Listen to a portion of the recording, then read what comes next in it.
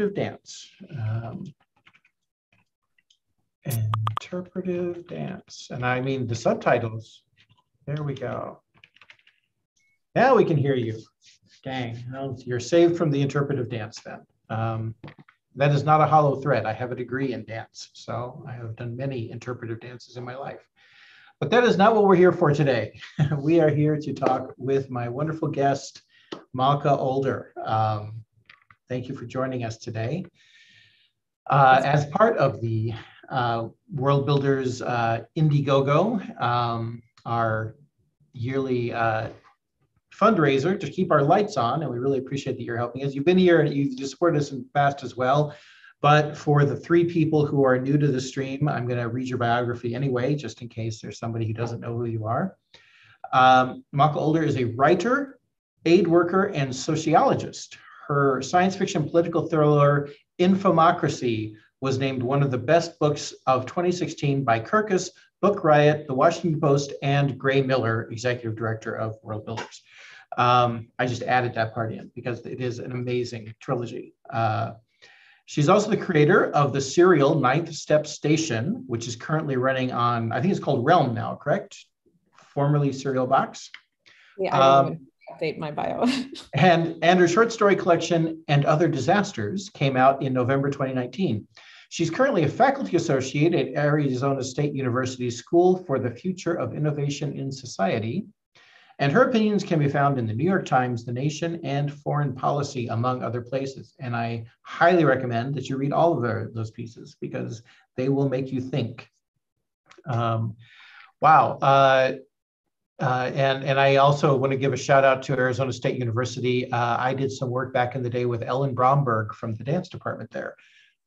You guys have a really amazing dance department in Phoenix. So anyway, sorry I got sidetracked there, but the New York Times article, Beth has posted in there already, and I guess I'm actually not going to start there.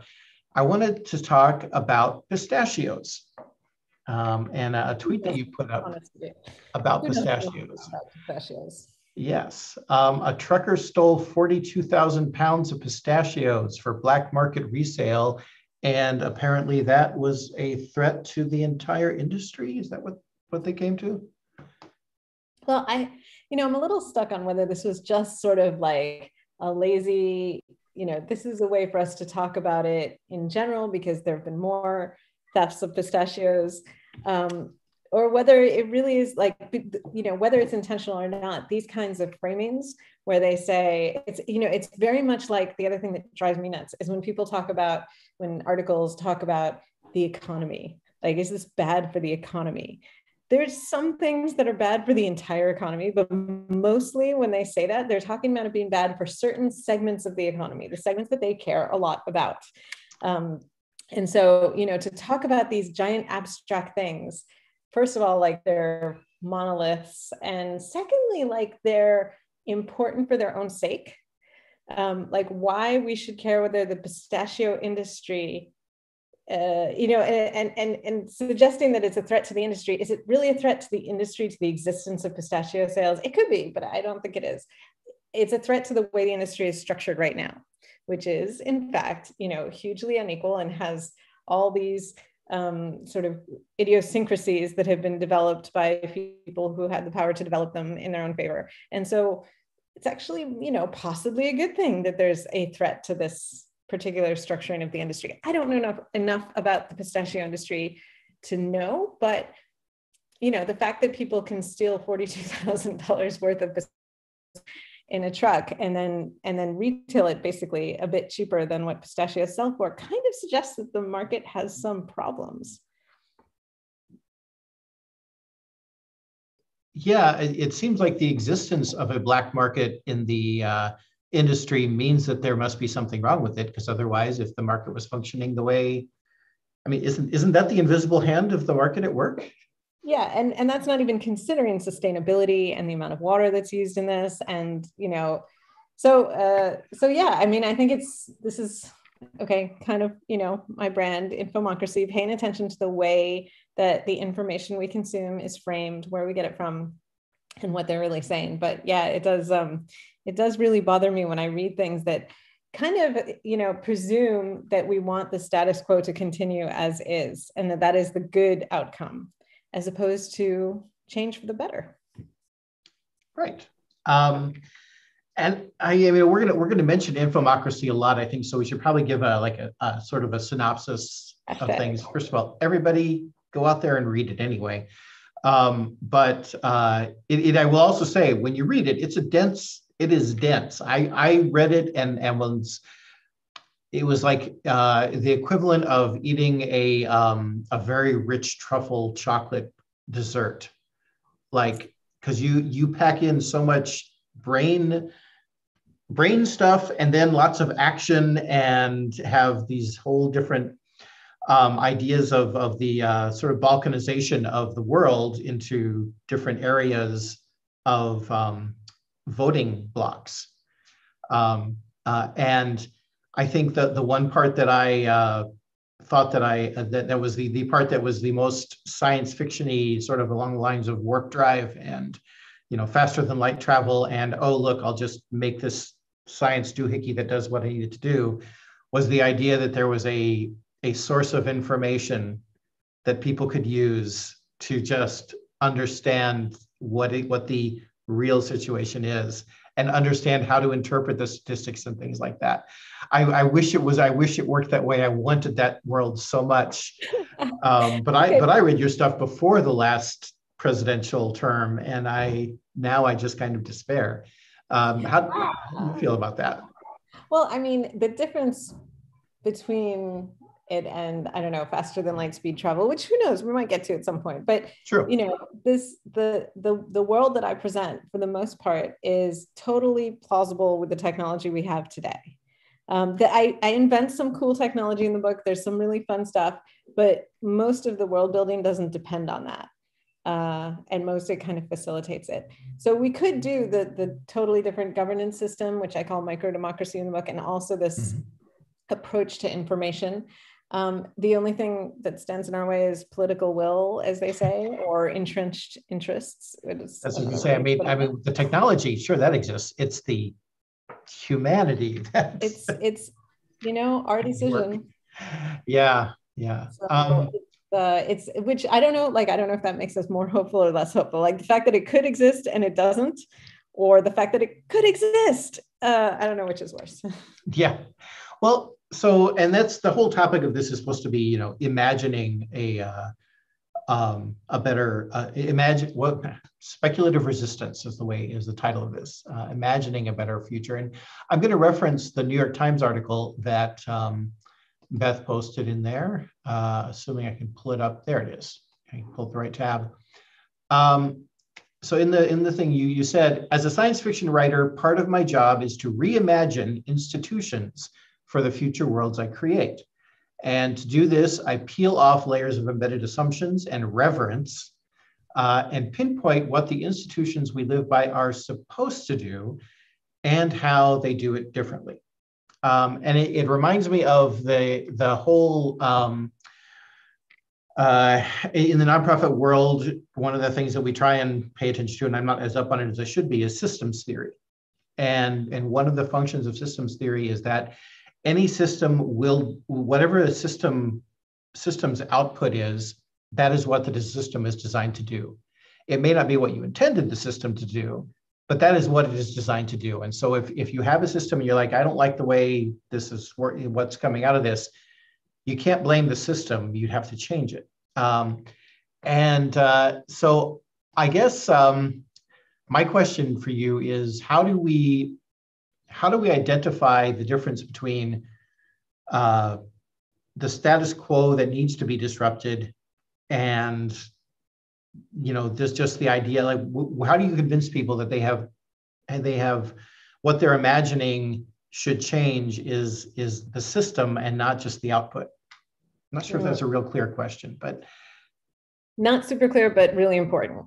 Okay. So let's go with it. So, I mean, there's a couple of different sort of places that I want to go with this, but let's start with when I wrote Infomocracy, really one of the things that I wanted to come out of that book, and it sounds like for you at least it worked, was to get people thinking about processes and like the sort of changes that we can make in systems themselves. So like instead of fighting over which party should win, it's thinking about how do we run our elections and why do they end up such a mess? Why do they cost so much money, take so much time, and give us such really crap options at the end of the day?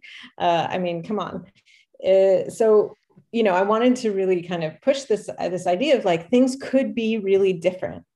And so to answer the kind of broader question behind your question, I think a big part of what we need to do to get people thinking, first of all, that change is possible, and secondly, that it can happen through systems, is to imagine systems running differently.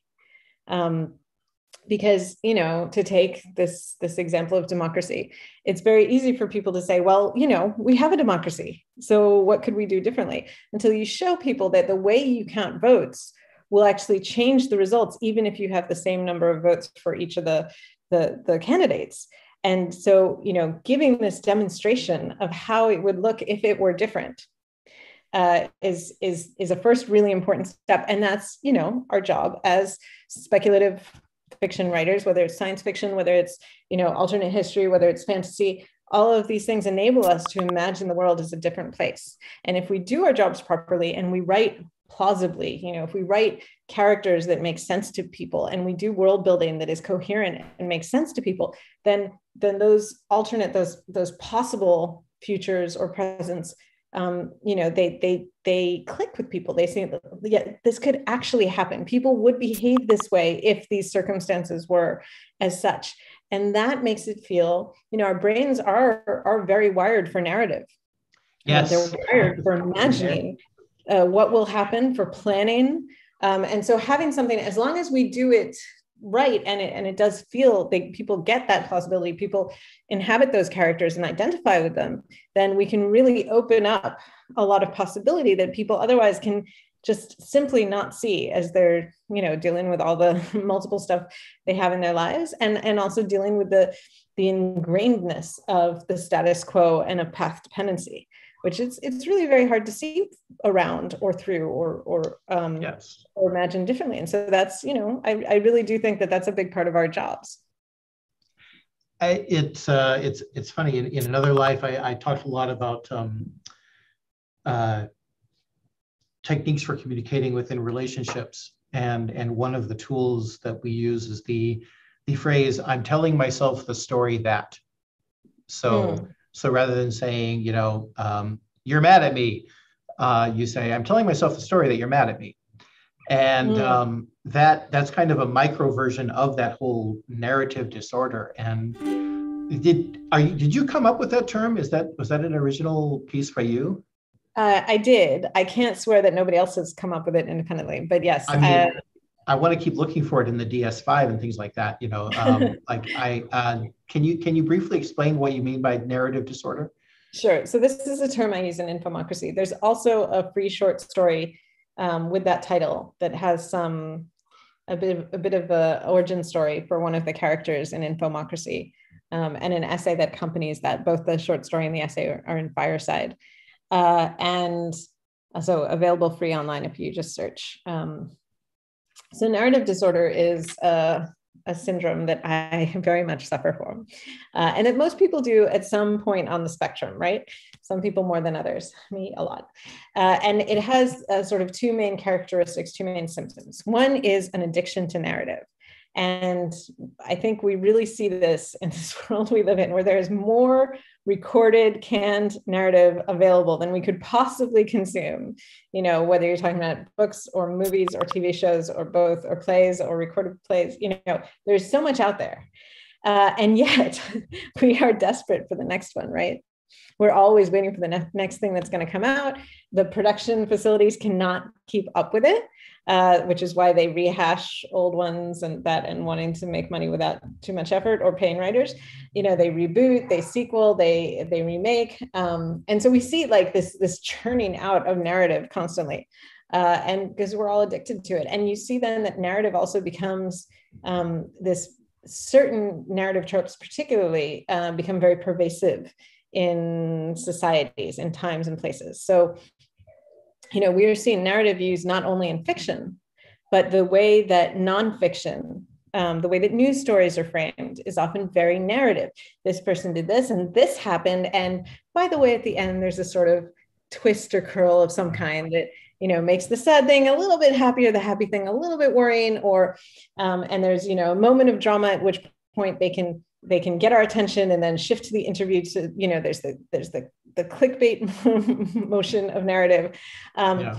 And so the second part of narrative disorder is that when you're consuming a lot of narrative, and particularly when you're consuming it within, you know, the parameters of what we might call one society or one sort of cultural moment, you start to see the world, real life, very much through the narrative structures that you are so accustomed to. And by narrative structures, I'm talking about like everything from pacing to you know, I think a big narrative disorder thing is the way that character actors are chosen for movies, and the sort of types, physical types that we align then with certain jobs or characters, personalities.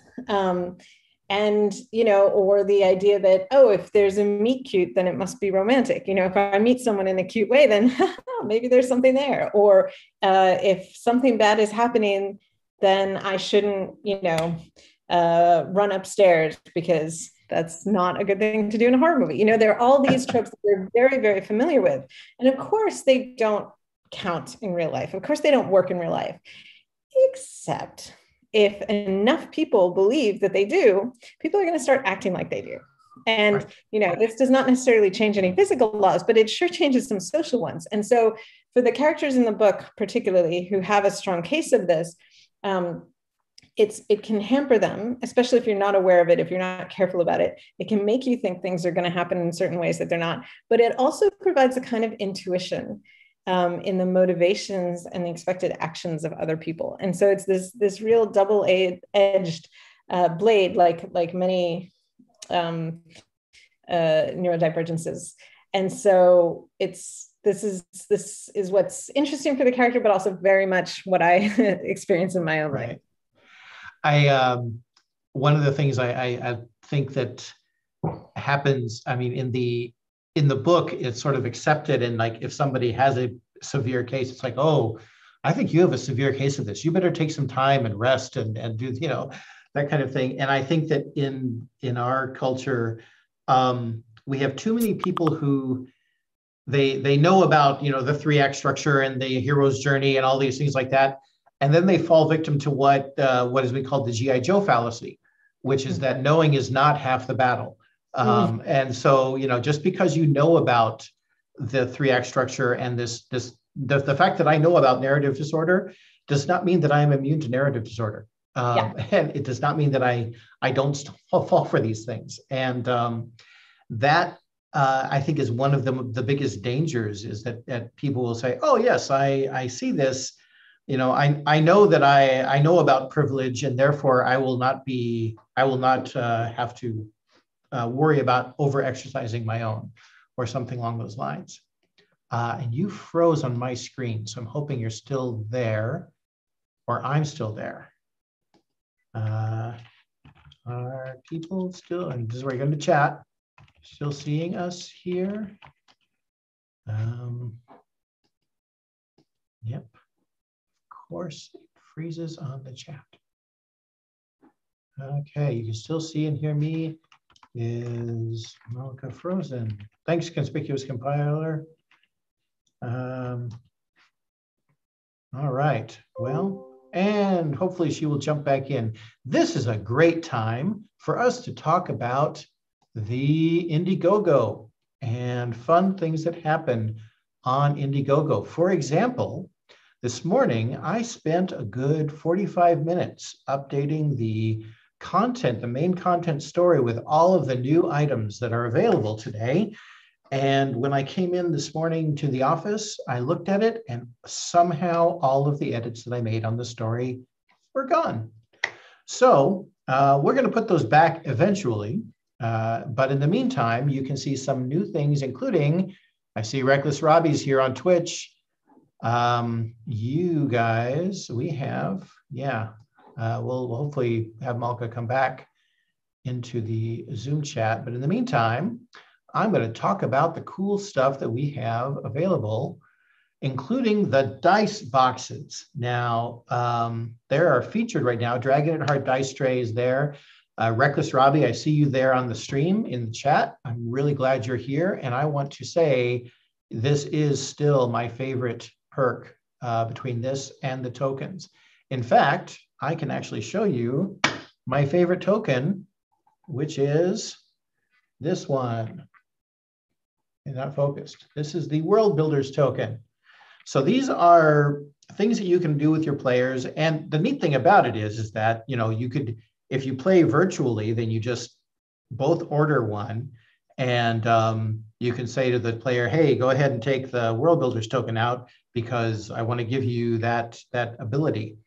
And what happens is in the middle of a game, they say, oh my goodness, I need to create some chaos, or, oh, we ran out of supplies, or, oh, I have this ice spell, but there's no water around to use it on. And what happens when you play the World Builders Inspiration token is that you will roll 1 die 8, and that number of goats, ducks, chickens, or gallons of water appear. So I could say, oh my goodness, I need to create some chaos. I want to have 2 ducks, 2 chickens, 2 goats, and 2 gallons of water all appear. And then you freeze the water and you push all the animals out in it and watch them slipping around. Is Mr. Rothfuss truly capable of? Yes, actually. I can tell you, this is one of the tenets of polyamory. Love is in fact infinite. Time is not. And neither is energy. So yes, while he is truly capable of loving everyone, he is not capable of loving everyone at the same time. So if you get that $7 one, what will end up happening is that for a brief moment, he will go on stream and say, conspicuous compiler, I love you. And for that moment, you are truly loved. And then he will go on and mention someone else. Doesn't mean you're not still loved, it just means that the temporal manifestation of that love has come to an end. So yeah, that's, I hope that has all been taken down. We should put a clip of that and definitely save that as the explanation for that particular one. Now, I don't have one of the World Builders token boxes here. What I have, and I can show, is the prototype that Robbie sent. Now, this is one that kind of sold us on the thing. He has done them before with this great laser engraving of like the dragon on here. But what I think is cool and what I think is neat, thanks. Yay. Did I do that right? I don't know. I don't know what the kids do these days with the whole hand motion. Oh, wait, aren't I supposed to do it? Like, there we go. Pretty sure that's the new flex, right? All right. So I want to show the part that I think is cool about this box as a design aspect. You see that little thing there? So that makes this wood flexible. And that means that when I take it off, you can see another one right there. So when I put this on, I hook it on there and pull, and then it keeps it still. And if I want to then have my dice held up there, again, take it, put it in there, and then I have a space for my dice. And I will say that I don't have in front of me the right kind of dice. These are old Gary Kahn, big giant dice. But when we have our World Builders dice sets out, these will fit inside of here. So I just want to say, Robbie, I love that you made these things. I love that we get to sell them as part of this. And you are awesome to have us, let us take part in this. So while Malka's gone, I will also talk about something else that she has done aside from the cool infomocracy stuff. Not having Dr. Older too, yeah, sorry about the wonky stuff. And that is the Sparkle Salon. Now the Sparkle Salon, Beth is gonna put Cat Macbeth is gonna put that in the chat, what that exactly is. but it is what happens when 6 brilliant scientists and writers gather for a chill chat. It's called a science fiction sparkle salon. And what that is it's Dr. Older, who you've already had here talking, along with Annalee Newitz, who is a old favorite of the Joko Cruise, an excellent author, and the recently book is Four Lost Cities, which is an interesting deep dive into civilizations that have passed and what maybe made them pass. Arkady Martine, whose books A Memory Called Empire and A Desolation Called Peace are just some of the most original world building I've ever seen, some of the most unpronounceable names I've ever come across. They make me want my new granddaughter to be named like after a number and a flower, because that's what a civilization tends to have. But apparently 28 Buttercup was not in the running when my daughter had the baby. Amal El-Motar, who co-authored This Is How You Lose the Time War. And in case you're wondering, that is the reason I have this little cardinal on my bag here, is because of that book. It is one of the best science fiction slash, well, I will say it is a time travel love story. And it is just beautiful. I mean, it's the kind of book that makes you want to just, you know, some films you can take any frame out and just like put it on your wall and it's art. That's a book where you could pretty much take any paragraph and write it in calligraphy and it would be a poetry. It's just amazing. And then also Karen Lord, who I'm not familiar with, but definitely Malka was talking before the show about how great that is. And Katie Mack, who wrote The End of Everything. To go back why I was talking about all these people, they get together and just have a chat on this YouTube. And they do what they call a freewheeling conversation about life, the universe, and everything, which happens to be also a perk that you get when you can get here at the World Builders campaign. You see how I circled back there? That is why I actually get paid, is because I have the ability to craft narrative even on the fly and make it, you know, all come back to the purpose, which is to raise money for world builders. And incidentally, I'm going to take this opportunity to talk about the fact of what is known colloquially in the nonprofit world as the overhead myth.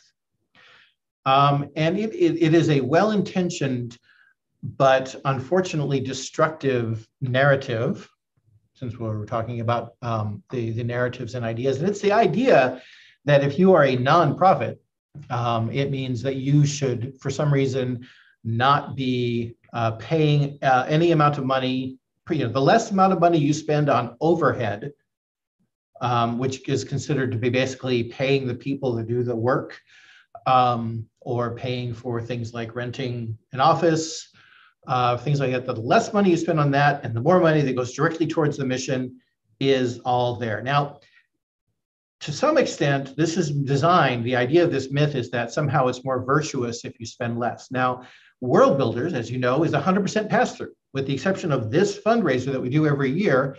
If we do a fundraiser for Project Hope, 100% of the money from that fundraiser goes there. Now, this is not because we are better than any other nonprofit. It is because we are more fortunate than most other nonprofits.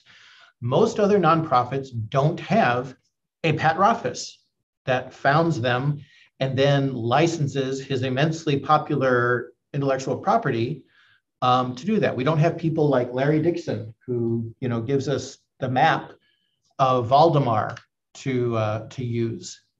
We don't have neat products like the Name of the Wind art deck that came out. And just so you know, this actually is my own personal deck that I helped fund the Kickstarter long before I ever got involved with World Builders.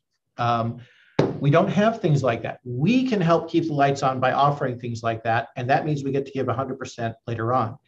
But there are some things that take some problems that in order to address them, it takes 80% of the overhead to have the resources to do that. So it's kind of a myth to say that there's just, yes, there are definitely some places that do actually try and scam things, but they're few and far between compared to the number of places that suffer because people look at them and say, what do you mean it takes 80% of your stuff to address this problem? It's a matter of resource allocation, and there's a presumption to use the amount of money that goes towards overhead, and what qualifies as overhead is, honestly, also a whole other issue. If you Google the overhead myth, you will have it. You can also, there's a talk, a really great TED talk and a book by a person whose name is out of my head at the moment. And I want to say Paliata, is that it? Overhead myth, TED Talk. Do the overhead myth TED Talk. Dan Pallotta, that's what it is. And he did a really fantastic thing called How We Think About How We Think About Charities is Dead Wrong.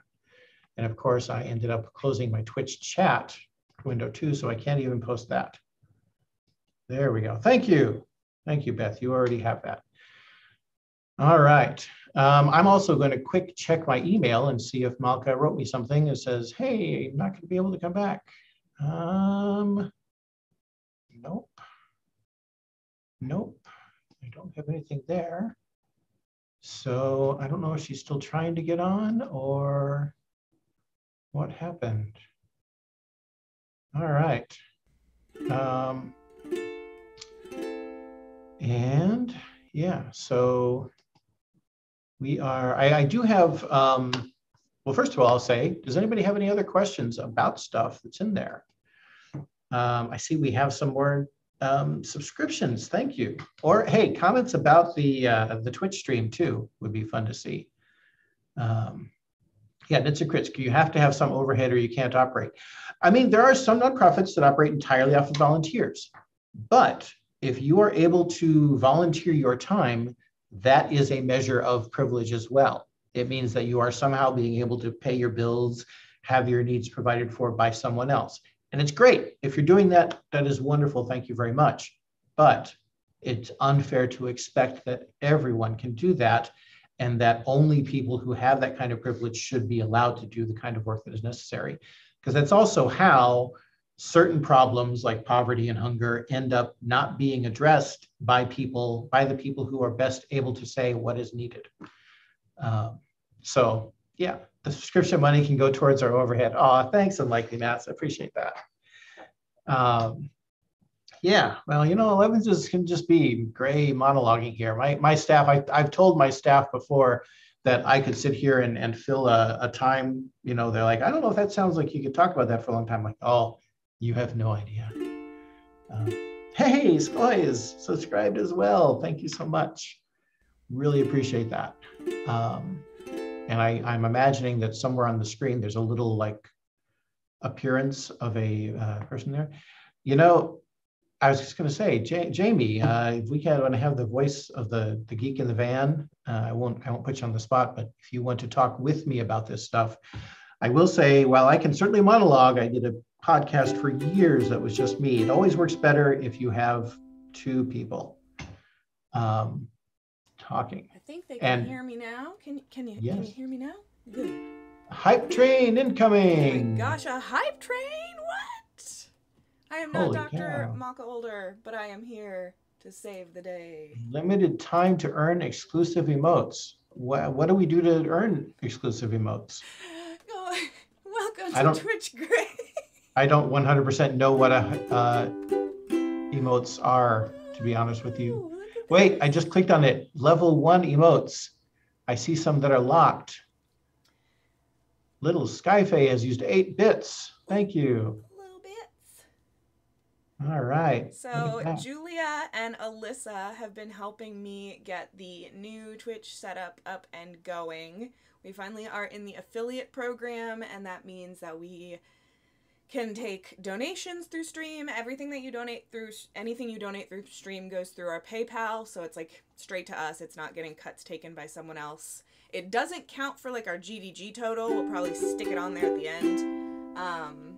But yeah, everything that you can, cheer, subscribe, raid, host, all of that good stuff.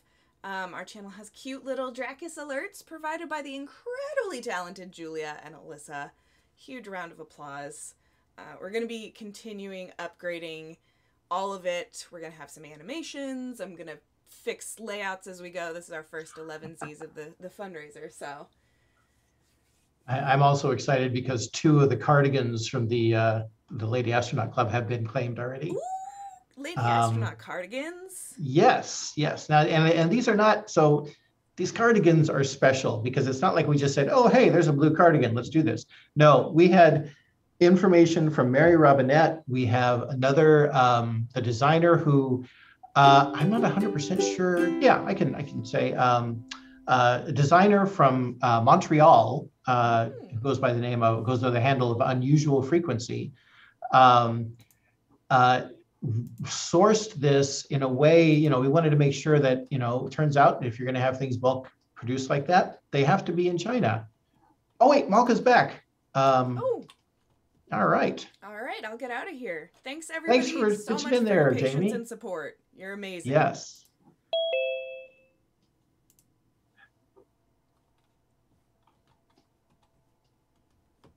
Yay, you made it back. Although I'm still not hearing you. Oh, here we go.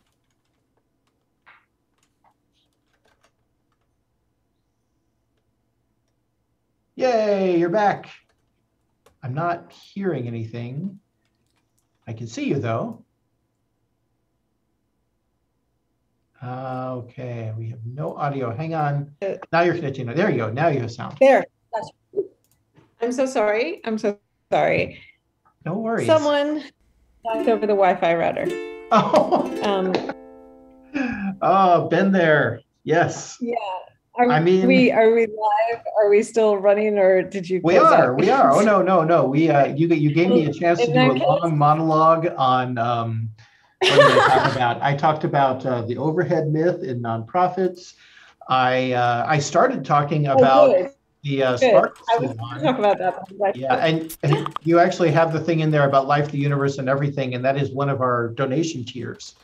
People can donate $42, and it's just for life, the joy of donating that amount. So yeah, it actually, we've had a lifelong monologue. We talked about the new Twitch stream, but now that you're back, thank you for coming back. First of all, thanks for making that happen.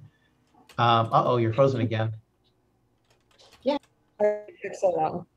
Yeah, it's still not perhaps at full power. Okay, well, we can hear you. So do you want to talk about the Sparkle Salon? Okay. Sure. Sure. So this was one of these magical internet things where Meg Frank, who's a friend of mine, just kind of said on Twitter, I would love to hear this group of people talk about anything. And we all thought it was a great idea. And Arizona State, fortunately, also thought it was a great idea and helped us out with a tiny bit of funding and their YouTube channel, like very, very minimal assistance to make this thing happen. Very minimal, but that I'm very grateful for. I'm just saying that, you can make wonderful things happen without a ton of money. And they put a lot of time into it. And so we had a wonderful conversation with this amazing group of people who are writers and also scientists. So, I'm a sociologist. I study disasters and organizations. But Annalee Newitz, who was there, has studied a lot of different things and writes a lot of really excellent nonfiction, including their latest 4 Lost Cities, which I'm reading, which is so, so interesting. And Arkady Martin, who has a background in the Byzantine Empire, actually, as well as doing all sorts of sustainability and climate change adaptation stuff in her job now. Katie Mack, who is an astrophysicist, and Karen Lord, who's been an anthropologist, and Amal El Mokhtar, who studies romantic literature. So we had just this group of people who write, but also study something. And we kind of got together and decided we would talk about whatever we wanted to. We have a very kind of loose, just start us off thing of focusing on the non-writing job of one or another in each episode, but we really kind of go on all these tangents and allow each other to geek out as much as we want to about whatever we're talking about. And it's an enormous amount of fun. And we've also, thanks to that funding from Arizona, we've added some video pop-ups and some graphics and some maps and things to make it more understandable. And so the first episode is up now. We've already filmed the second one and we're doing the production, and we're gearing up for the third. So it's a really, really just, it's such a ball. So I hope people enjoy watching it as much as we enjoyed filming it. That's it. That's a movie. Yeah, no, I mean, that is great. And I mean, it brings me back to the whole power of story. And I mean, as someone who, in the nonprofit world, we're somewhat working to put ourselves out of business. Like if we're trying to solve a problem, the idea is generally that the problem will get solved. And at that point, you won't need to have the nonprofit anymore, right? That's what's supposed to happen. We're working towards our own obsolescence. And to some extent, that leads to a whole other topic of to what extent does the existence of nonprofits give corporations and institutions an excuse not to solve the problems, because they can always point and say, and countries, yes, oh, well, we just gave 1% of our profits to stop hunger. So you can't say we're not doing anything about it, while they then are, propagating the systems that cause the hunger. But within World Builders specifically, what we really have is we have the power of story, and we are run off of the power of particularly Pat Rothfuss's stories. That literally selling licensed products that he has helped let us sell helps us pay the bills and then do the pass through, which hopefully helps out other situations.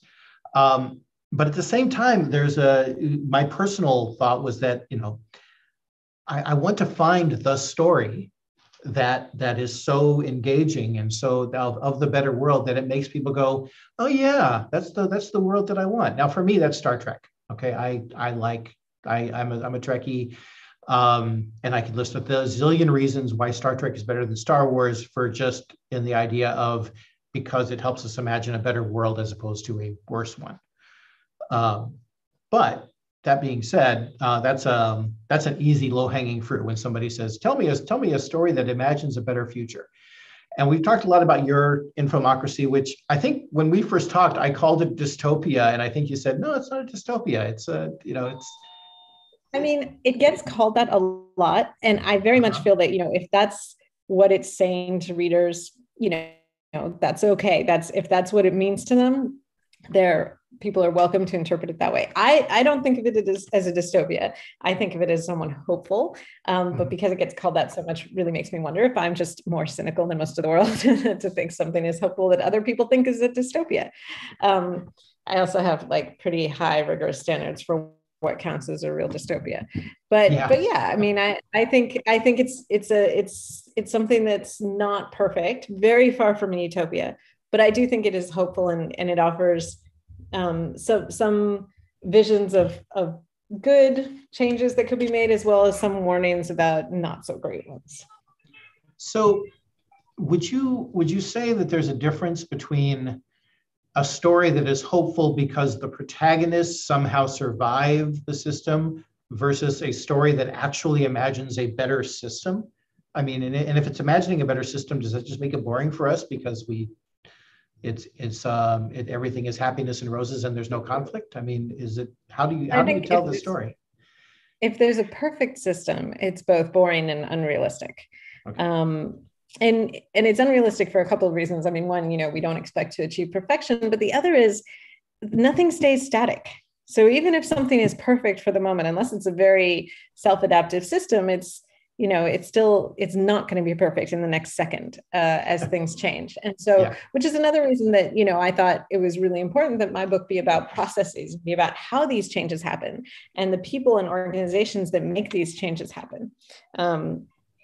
In the book, my trilogy is very much about the evolution of the system over the trilogy. And the first one is about the system that exists. But as you read the rest of the trilogy, it's very much how that system is changing and adapting and how people are fighting over what it becomes next.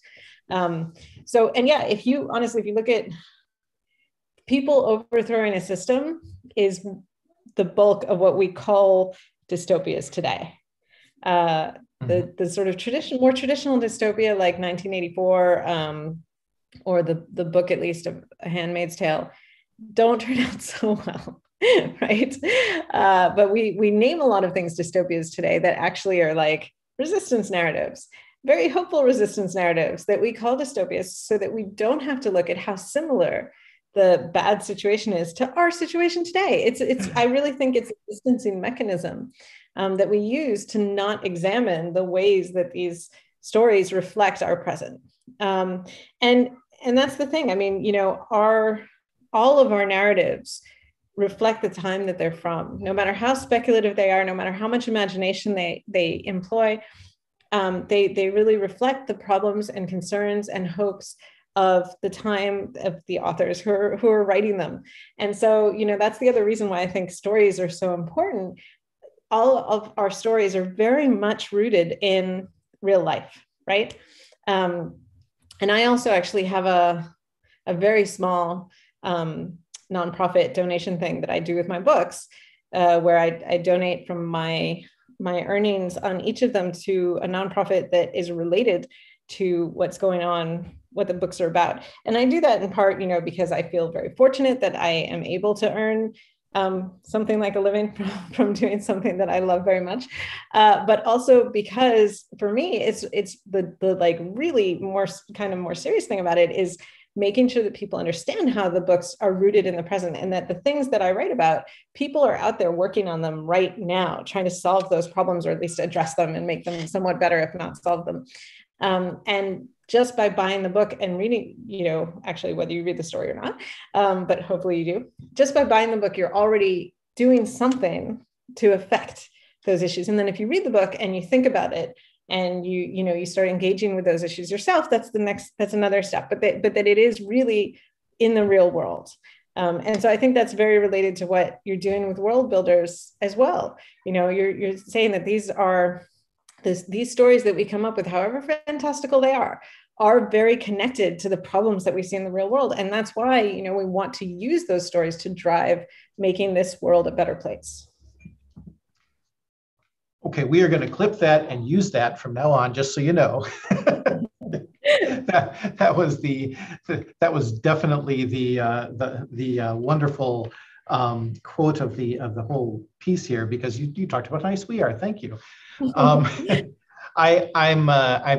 really glad that you do that with the parts that you create. I sometimes worry, because you're right. We do say, hey, help change the world by buying cool stuff, or you're going to be a geek anyway. You're going to want to buy cool stuff anyway. How about you do it in a way that then helps solve the problems in the world?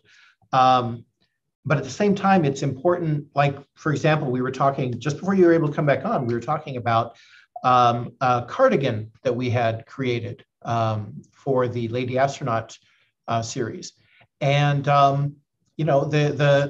the fact is, it is made in China, because if you're going to have custom cardigans made, they have to be made overseas in that situation.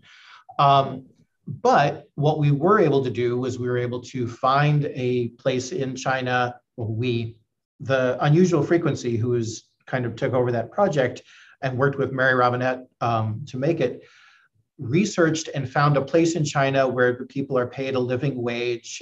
They are paid decent hours. It is not done by slave labor. It is done, in a factory that meets certain standards for environmental impact and things like that. So you have to, find a way to do it in an ethical way, and then also, pay the author who imagined it, and pay the people, everybody along the line. and it becomes such a complex system and such a nuanced system. And that's where the narrative disorder, I think, and the imagination fails us, is that people seem to have fallen out of line with nuance. Like it's either a good or bad. And I mean, I think you're absolutely right on that, and we need to see things in a nuanced way. But I think, you know, that there's also what you've done there in terms of that intentionality is, I think, also what we strive to do as authors. You know, if we are thinking about if we are trying to write things that, as you know, as I said in that New York Times article, and as we've been talking about at the beginning, that peel away assumptions and that remove the things we take for granted and question them and interrogate them. Oh gosh, you look frozen, and I'm on such a roll. Oh no, you're good. You're good. But it's that same intentionality of not just assuming that, you know, doing this thing is the right thing to do, but thinking about how do we do it better. Yeah. When I think of a better system, are you there still? Are you able to see us? Oh no. Oh boy.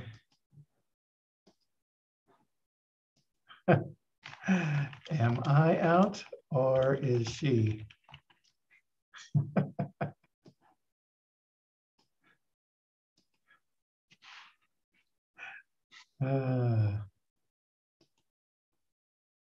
Okay, so you can see me and not her. Oh boy. How sad. I was about to talk about the culture. Oh, there she goes. Oh man, internet, come on. Boy, it is a rough day for the internet today. I mean, the good news is we can fix it in post, because that thing that she said is the perfect thing to end on. There you are. I clipped it. Hey. And she's back. You're muted for some reason. There we go. There we go. Back and very clear too. Oh, sorry. Yeah, the 5G finally came back up. Yay. Now at the end of the hour. Yeah, if it's okay with you, we can go a little over, or if you need to go, I totally understand. No, not a problem. All right, great. I was about to ask about, you know, aside from the low-hanging fruit of Star Trek being a, you know, post-abundant society, a post-scarcity society, which is kind of what I think maybe one of the first, I don't know if it's the first step, but it's kind of the golden apple there, is the idea of, you know, sustainable abundance is what we're looking for.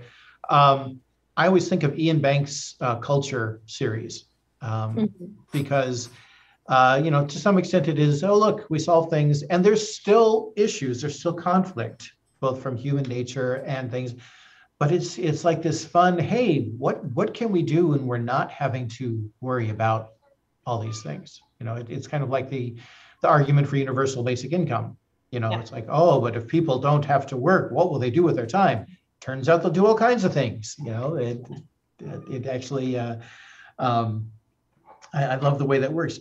Do you have any particular examples of things that maybe you would call as that kind of speculative resistance, or things that might help change things, or imagine change? Yeah, of course. And, you know, if I start sort of from the perspective of infomocracy, which is really thinking about information and democracy and how these two things fit together. And, you know, I've basically come to the conclusion that democracy, to be worthy of the name, it must have a accessible, free public education, quality public education, and accessible, free, quality information. That without education and information, democracy, it's not even worth calling it that, because it's saying, you know, we're giving this power of choice to the people, but we're not going to give them what they need to make an informed choice, to make a good choice. And, you know, I think that's sort of where, and there's a lot of places where democracy has been falling down, but one of the places is this idea that as long as people vote on stuff, you don't have to worry about anything else. And that's just not the case. So, education, information, which is kind of an easy thing to say and a very, very, very hard thing to do. But, we don't have to do it perfectly. We do have to do it better than we're doing now. I was going to ask if quality of information and quality of education is because those are big words that have a lot of they're big words that are hard to define and mean different things to different people, which is a big issue. But we can definitely do better than we're doing now. And I think we have to. Part of it is not letting the perfect be the enemy of the good, but the other thing is just remembering that this is iterative, that we have to make it better than what we got, and that the people who come after us have to make it better than what they got. And if we keep pushing it in the right direction, things get better. So that's kind of the big one for me from the perspective of infomocracy and the issues that I talk about in there. And of course, there's a lot of thinking about what that means, particularly in the book, as well as in some of the things I've written outside of it. And I mean, there's a lot of other stuff as well. There's so much that's like, we should just do it, but we don't. I really think that we do so much. We're in a place right now where there's been this whole cultural trend towards thinking that, as Adam Serwer has said, the cruelty is the point, to thinking that for a thing to be the right thing to do, it has to be sort of hard-nosed and not worrying about people or individuals or feelings or the vulnerable or any of these things. And there's sort of this idea that if for an economic policy to be real and worthwhile, it must be hard. This whole austerity thing, and that for foreign policy to be real, you have to be hawkish and difficult and not worry about the poor people who are going to get bombed, because that's not important. What's important is national security and other objectives. And those are actually abstractions, and we don't know that being horrible is better for those things. We really don't. This is this big cultural assumption that is baked into a lot of our discussions. And so, I would like to see a real shift on that for people to, at a minimum, interrogate it. And then, if we have to make assumptions, let's assume that being humane is better for our foreign policy and our economics, because it probably is. It's probably better for everyone in our economy if there's a living wage. It probably is. If you look at economic theory, it probably is. And if we kind of assume that way first, then at least people aren't dying of starvation and doing horrible things in order to survive while we figure out what works. That's another thing, like just totally shift our mindset around. And it's so hard to get rid of, because there is this sense of like, the tough, hard-nosed person who doesn't care about people is going to make the right decisions. Like, how hard is that pushed in our culture across a bunch of different axes and sector areas? Well, and it's a system that has rewarded, I think the right term is sociopath, is that right? Yes. I always get mixed up, but I want to say psychopath, sociopath, but it's like there is a reward for being that way in some sectors. And we can look at why that's so, but also the way it's talked about is not, and yes, it is talked about as this is the way you win, right? Mm-hmm. Nice guys come last or whatever. That's part of it. But there's also refugee from hustle culture. Yeah. Right. There's also this bigger thing, which is like, it's not just that the individual wins, but it's better for society as a whole, right? That people need to, how often in politics do people talk about making the tough decisions we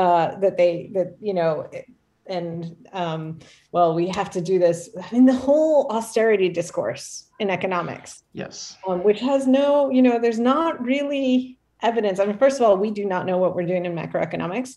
I have a master's in economics. I'm just going to tell you that. I'm not an economist, but saw enough. It makes me feel much better on my checking account. Thank you. Studies to know that we don't actually know much about how economics works, and it changes very quickly as society changes. So most of it is made up. There's not a lot of evidence, but there is this push to say if we were doing nice things, then obviously we wouldn't be making the right decisions. We'd be making nice decisions without considering that those can be the same thing, that very often those are the same thing. So that's another, like, that's more of a sort of, I don't know, soft power cultural, and it turns into hard stuff, but like it's such a pervasive belief that just getting rid of that belief, and even just starting from scratch, let alone what I really think is believing the opposite, believing that if we are humane, if we think of ourselves as a society that takes care of each other, if we start with designing for the most vulnerable and designing for the people who need the access the most, it's going to be better for everybody. If we could assume that and just try that way out for a while and, accumulate evidence, I would like that. That would be great. I so much great stuff there. That is one of the things that people have talked to us about world builders, because we insist on paying a living wage to all of our employees and staff. And some people have brought up, well, but aren't you supposed to be sending all your money to this other people? I mean, you can't afford to pay these things. And I'm like, you have to. I think there's even some Tao Te Ching things of you start locally. If you can't, and the way I explain to people, I'm like, if world builders can't afford to do what it does without exploiting the people that work for it, then it shouldn't exist. Like that is not. There needs to be a different organization that can do that. And I find it so ironic within the U.S. culture. After all of the talk about we have to have a living wage, we have to go to $15. Oh no, we couldn't possibly, especially in rural towns like Stevens Point, where we're based. It's like it's argued that we can't possibly do that. And now, if you walk around, the starting entry-level jobs are all saying, $14, $15 an hour, absolutely, come in, full benefits, flex time, things like that. And I'm like, apparently all it took was a pandemic. We had two ways we were going to get there no matter what. We had two ways to get there, one kicking and screaming, the other one intentionally. And apparently we chose the kicking and screaming way, but at least we're there. I mean, yeah, it's really, and it comes back to this storytelling and this, this showing things that are possible. Because I mean, for me, the other thing that the other sort of principle I use a lot, particularly in my research and my academic work, is comparative. Comparisons aren't perfect, but if you can show people that somewhere else, in fact, has a healthcare system that does not cause hundreds of thousands of bankruptcies and, kill people every year, and it still functions, like people still become doctors, people still work in hospitals, and people get care, and it's less expensive and has better outcomes. Like, and a lot of people just absolutely refuse to hear or believe that. But showing people that, or well, I mean, I think that, but at the same time, it feels like it. I mean, it feels like there is an immense power for people to sort of la la la la la, and I don't know how to get past that. I thought the answer would be making information accessible. Unfortunately, I mean, how do you feel having seen like even the last year? But in terms of, I can only imagine, I mean, for me, it was nightmarish, but for you who have done so much work in studying how people handle information, I mean, do you just like have a very well-stocked liquor bar that you just...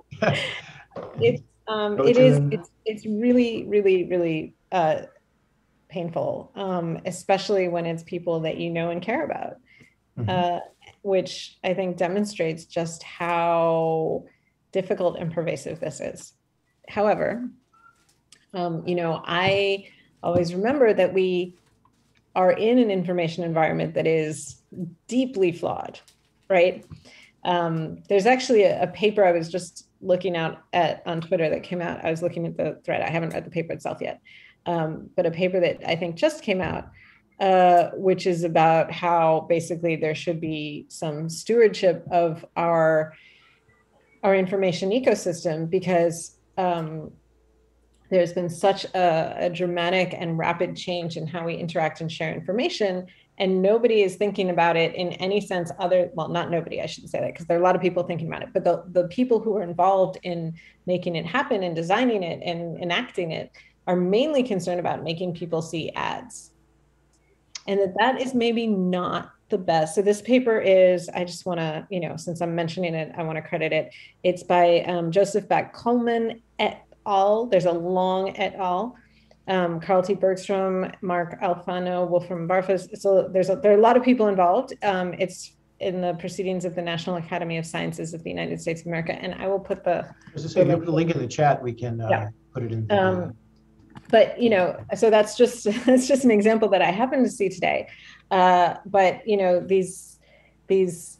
we are in an environment that is both it's intentional about profit. It's also had time to sort of accrue these really close to monopolies, really excessive market shares of news, not just talking about social media, but if you look at what's happening with newspapers, if you look at what's happening with cable news, it's a very, very bad environment for information right now. And so, it's not entirely surprising that people are a bit shaken. We're also, I think, today really expected to process and be aware of and make decisions based on lots of things that are either abstract or very far away from us in a way that people weren't in the past. So we're expected to have opinions about the economy, and we're expected to make decisions based on those opinions in terms of who we vote for or what stocks we buy, and the economy is this huge abstraction that actually nobody can see all the data about or make sense of. Like, that's not something that, even if you're an economist, you're not going to see the whole picture. And most people are not economists and see very, very little of the picture. And yet we're still expected to not just believe this exists, but really use it in our lives. And that's just one example. I mean, there's so many things now that we are supposed to care about and believe in and make important decisions based on. So we've got this new sort of gulf of abstraction in the information that we deal with. And I think that also it really shakes how people decide what is important and what is credible. But at the same time, I think also of examples that I have seen of people coming back from very, very bad misinformation places. I had a friend that I knew actually when I worked for an NGO in Darfur. This was another aid worker, and he is as far as I know, a white man from South Africa. And one time when we were talking, he told me that he had been brought up believing apartheid was good and the right thing. And he told me that basically he only got over it when he was in the military, and it was fully integrated by that point. And he said, if you are doing a march and you're thirsty and hungry and miserable, and you stop thinking about the person next to you as a certain color and you think of them as the person next to you who's passing you the water bottle, like, you're just not gonna. And that sort of just personal experience just destroyed that very dense bubble of misinformation for him. And we've seen it, I think there've been some good examples. There's a long New Yorker piece about the woman who did Twitter for the Westboro Baptist Church, and how she kind of got out of that through interacting with people largely online. I don't think it has to be necessarily in person, but it does have to be personal. It has to be, I am talking to this real person, and they are not what I have been told. So, I think that we're also in this kind of weird place between mass information and personal information. That's a whole other, That's a whole other thing. And also how we distinguish between the two, because of course there are the bots out there that pretend to be personal. So that whole thing as well, I think, is something that's messing with. So it's really hard. It's really terrible. There are a lot of smart people out there working on it. And some of the systemic and structural problems are very easy to see, and we could change them again, if we had the political will to say, no, these people should not own all the newspapers. Perhaps, that would take us a certain distance if we said maybe we should restructure what social media looks like so that XYZ. There's a lot of different. There's a lot to fix. But I think that we have to keep in mind that it's very easy to say, oh, it's human nature. And like, certainly we know that cognitively we want to believe in the things that we already believe, et cetera, et cetera. Like there is that. Yeah. But so much of the problem that we're facing now is not something unchangeable like human nature. And human nature does change. Like, if you look at the difference in what societies are like today from 500 years ago, 200 years ago, it's massive. So or even just, I can't remember, I was listening to the book, I think it was The Hitmaker or something like that, but they brought up the shift for gay marriage, acceptance of gay marriage, like that just changed so amazingly quickly, and became, went from oh no, long shot, absolutely never, just that's a science fiction thing, to of course, what's the big deal, that kind of thing, so quickly.